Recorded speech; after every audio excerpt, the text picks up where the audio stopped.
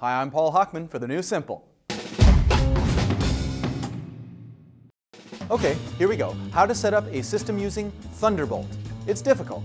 If by difficult you mean simple. Example, start with a Thunderbolt-enabled Mac.